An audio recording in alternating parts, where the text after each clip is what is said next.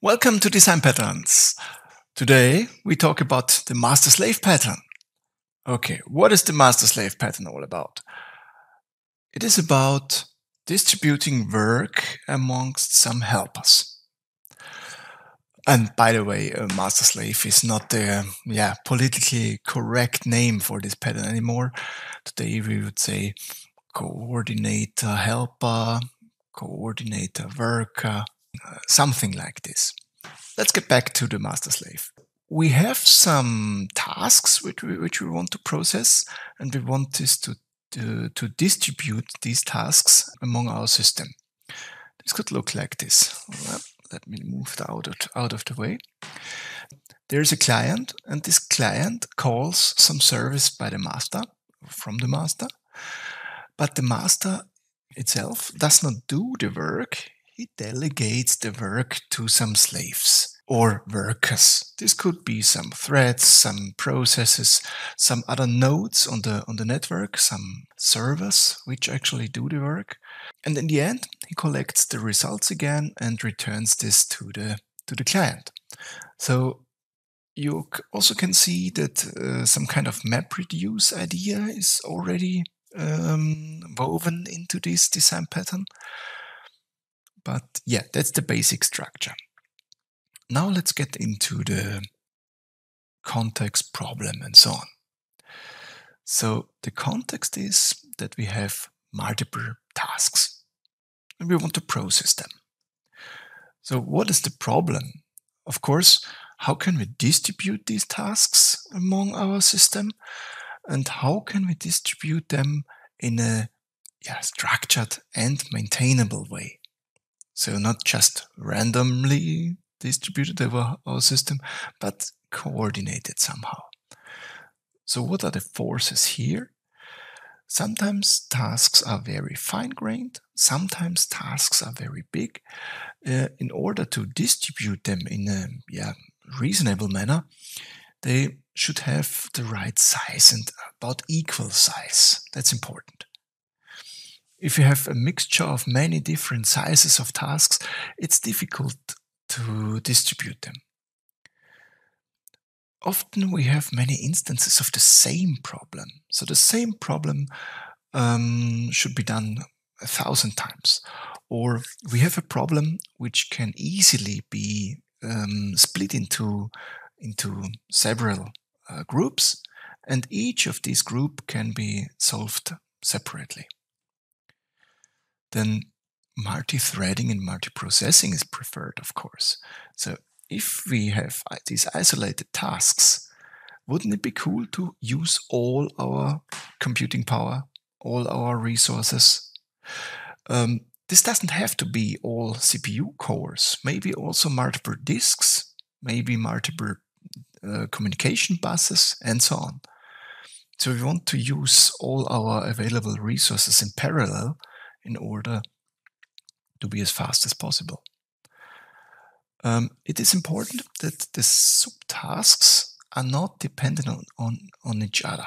Otherwise, I have a dependency graph, and most of the tasks will be wait until previous tasks finish. So I cannot fully use the parallelization. And the subtasks should not be dependent on the partitioning algorithm. So this should be separate concerns. So the one who is distributing the work and the ones who actually do the work. The roles should be clearly assigned so that this is better maintainable. So the maintenance is easier. So what is the solution? Of course, divide and conquer. So we take all those tasks and distribute them amongst workers. But in order to do this, we have to introduce some instance who distributes the work and collects the work again after it's done. So this is the master, and in newer terms, this is the coordinator. And all our workers need to have some common interface in order that the coordinator can communicate with them. Also, the clients only communicate with the master. So what are the consequences? Of course, we can extend our system. We can add additional slaves, so we are extensible. Exchangeability is also given, so we can exchange some of the slaves easily. The coordinator will consider this. We have a separation of concerns. So our coordinator and our slaves have different roles, and they are separated explicitly. So okay, we know who does what. What is the responsibility of the master? What is the responsibility of the slaves? We have fault tolerance. So if a slave fails, the master can assign the work to another slave. We have efficiency because we can make use of all our parallel computation power. And now a drawback is it's not always feasible.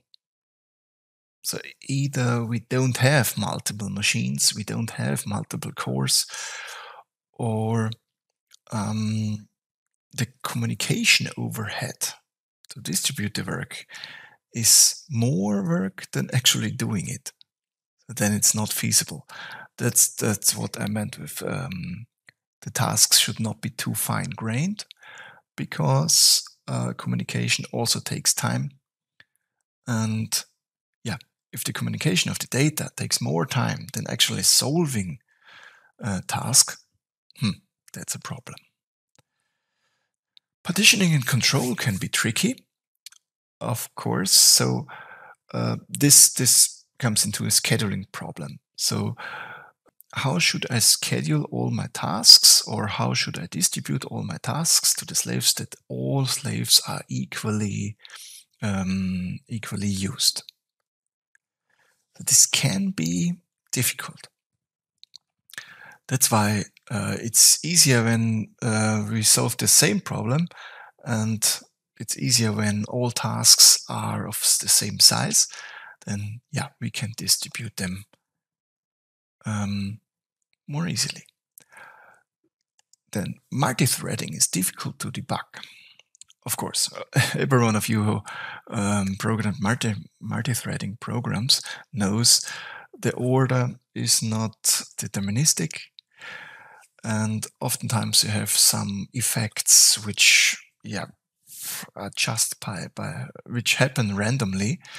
So it may be difficult to debug these applications.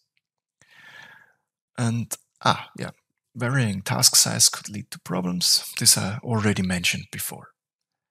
So, master-slave.